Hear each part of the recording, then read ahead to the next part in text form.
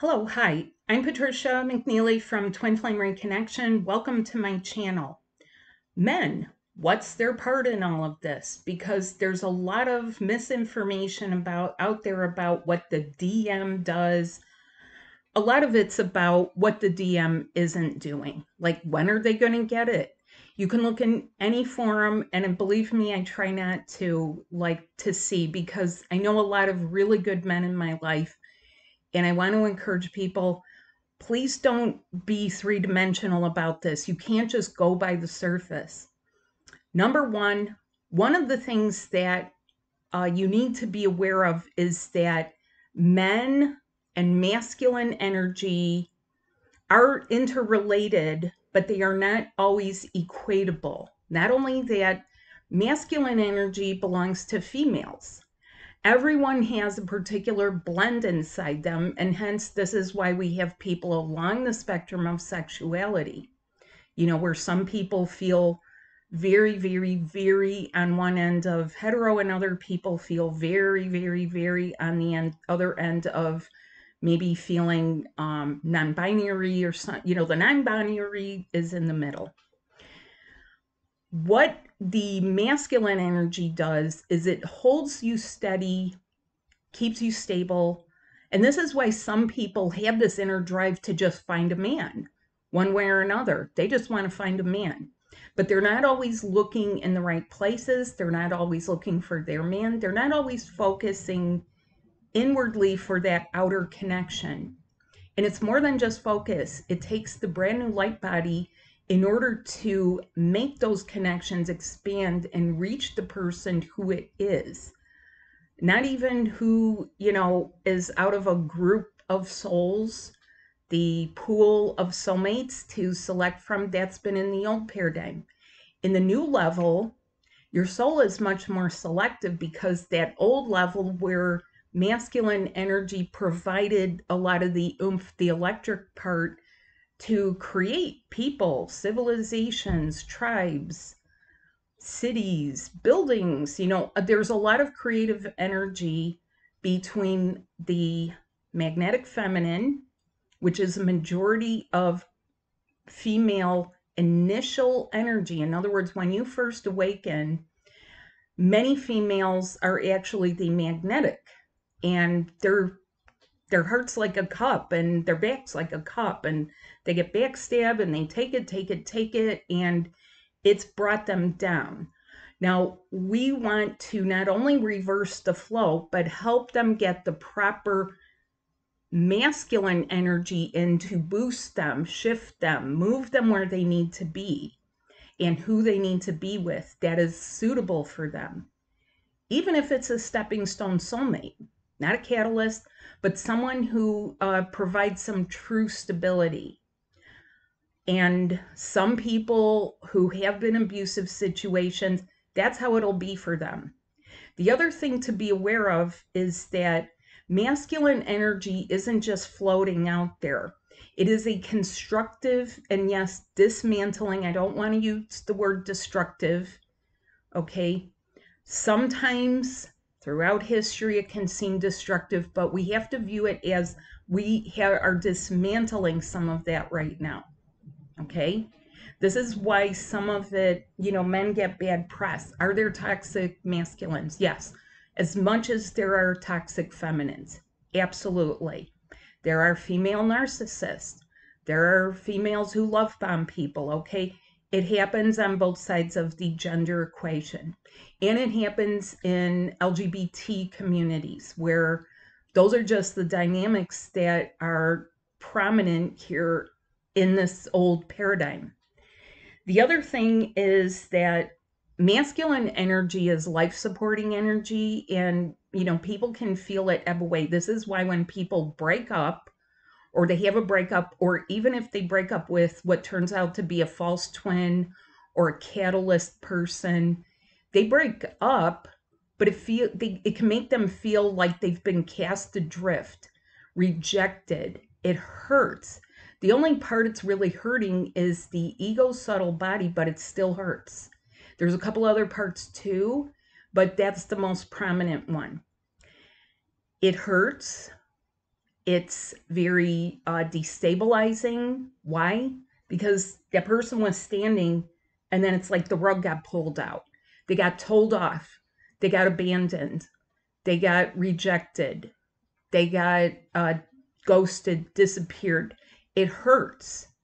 Now, we are here to not only unplug that hurt, unplug where it has happened again and again and again and again, where that is not your pattern. And your pattern is that you're attracting things, especially if you love a man. If who you feel you're intended to be with, I don't care where you are on the spectrum of sexuality, if it's a man, you're going to know, just like you have that inner knowing. You just instinctively, intuitively know it's a man. There's nothing wishy-washy about it. Please, people, do not be wishy-washy about what, some of the things that you have to be certain of. Men, we are bringing them up.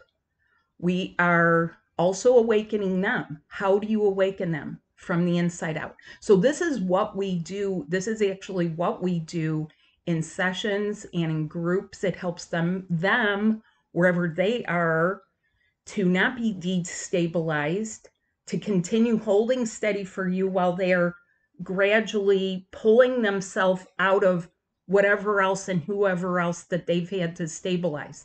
This is particularly true of married men. Do you love someone and it looks like that they're in a relationship, or are you in a relationship and it's starting to nag at you and you're saying, you know what, it's feeling like the man I'm with actually belongs to someone else. That's how it felt for me. I was like, I can't keep this person. They feel like they belong to someone else. I didn't know how to do it, but I was guided to do it. And I've incorporated that guidance in helping people to do this, to do it by being who you are, and to do it through the light body, to do it by unplugging parts of the old paradigm from your light body and integrating the new connections you need, so that it's a seamlessly going from this old level to a new level, and that in between space where you can feel very uncertain, very cast adrift, very abandoned. Or I think cast adrift is sometimes the most prominent feeling, is that somehow you're just drifting along. You're not certain if this is going to happen. You're not certain where's your man, or where is the man that's going to come along to do this with you. It has to start ahead of time. And this is part of the reason why this can seem to take so long. However, the quantum healing that we do with your twin flame light body, your twin flame body helps you make those quantum leaps. And we teach you, which then empowers you, and we get you moving in what you need to do. We guide you. I give you written instructions and guidelines, and I follow up with you. Following up is important. And if, this is also applicable to LGBTQ people, because those dynamics happen. You may not know who or why. I have found that, when it comes to men, they can be very lovely when they are uplifted. I'm going to explain something that I shared this in my webinar, but I want to share it with you. Years ago, my guides, and they are so good because they will do things to the point of absurdity where you're going like, really? And then they're like, okay, let's be sensible. They gave me an image of the ocean, and they said, look down at the bottom part of the ocean. What's there? And I was seeing, these sea creatures, like especially the anglerfish that has like the little light in front, and it has the gruesome teeth, and they just look fierce and gruesome and predatory, and they're not pretty. But in their own environment, they're very functional. They can eat, they can do things. And then my guide said to me, now let's go up towards closer to the surface of the ocean. And suddenly I was in like this tropical coral reef, beautiful colored fish and dolphins and stingrays, very graceful creatures, just frolicking. Okay, somehow that dire pressure, that density, that demands like this ugliness wasn't there at the upper surface level. And they said that's the men when they don't have the density. They're like beautiful creations. They're as beautiful as a dolphin by comparison to an anglerfish. Okay? Yes, it's a work in progress. But which would you rather have?